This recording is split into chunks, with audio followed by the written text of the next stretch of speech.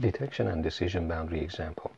Suppose that probability of x given event E1 is Gaussian distributed or normally distributed with mean of 1 and variance of 4. And the probability of x given event E2 is also Gaussian distributed but with mean of 2 and variance of 1. Assume equal priors, which means P of E1 is equal to P of E2. Drive decision boundaries, plot the likelihoods, and show the decision regions on your plot. So the first thing we need to do is we have to compare the likelihood of P of x and event E1 versus the likelihood of P of x and event E2. Using conditional probability, this means P of x event E1 times probability of event E1 compared with probability of x given event E2 times event E2. Given the equal priors, we can cancel out these two from both sides, and we can say then for the remainder we can use the given Gaussian probability of distributions, so we can have 1 over sigma 1 square root of 2 pi exp of minus 1 over 2 sigma 1 squared x minus mu 1 squared. That's for the first one, compared with 1 over sigma 2 square root of 2 pi exp of minus 1 over 2 sigma squared x minus mu 2 squared. So these are just the standard definition of Gaussian distribution. Now from both sides we can get rid of this. For sigma 1, from here we have 2, so it's 1 over 2 exp of. So sigma 1 is 2, therefore 2 times sigma 1 squared is 8. And x minus mu 1 is 1.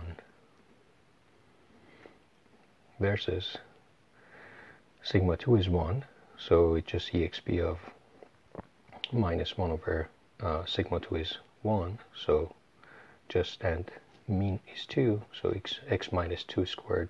This is the comparison. Now we can take ln from both sides, so we get ln of 1 over 2, which is minus ln 2.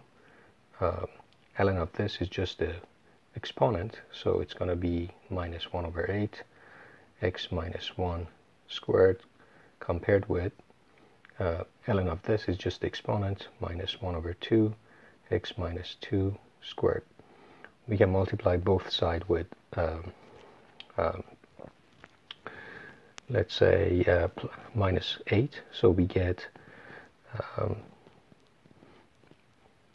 plus 8 we get, and then we can move this to the other side, so we get 4 times x minus 2 squared minus x minus 1 squared minus 8 ln 2 compared with 0. If the result is greater than 0, then the decision is E1. If the result is less than 0, then the decision would be E2.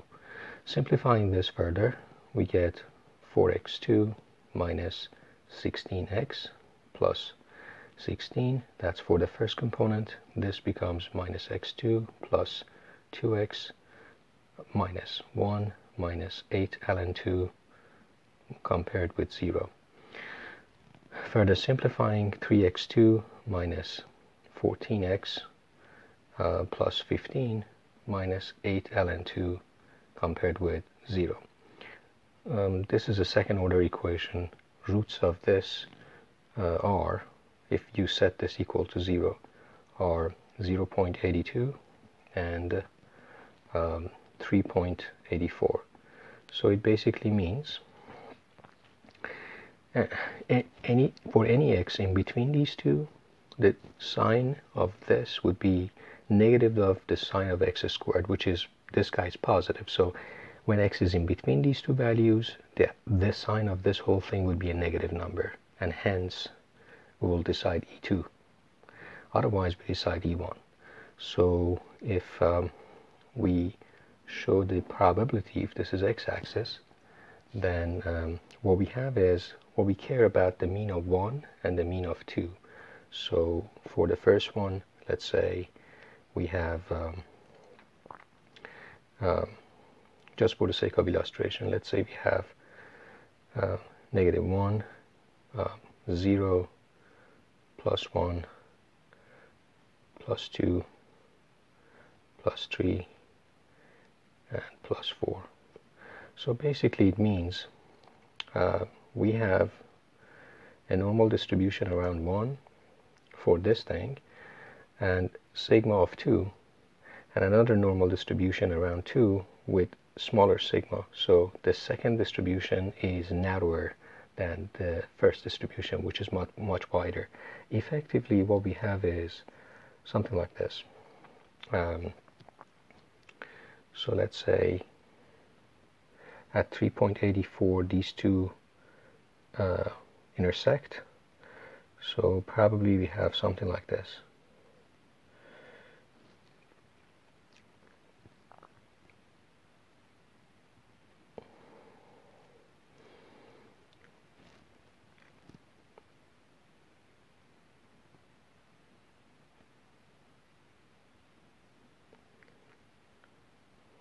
All right, and for the first guy we have something like this. So let's say they're crossing each other at 0.82. So maybe I can show it this way.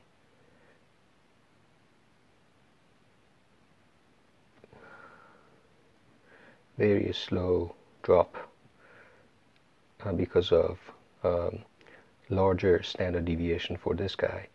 So it would be something like this for the other distribution. So they're crossing each other's at these 2 points. This is corresponding to 0.82, and this is corresponding to 3.84. The decision region would be these 2 regions.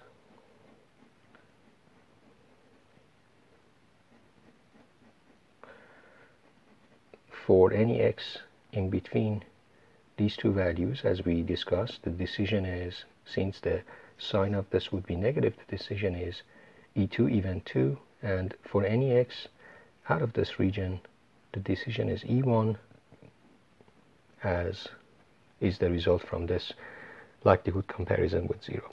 So that's the final answer.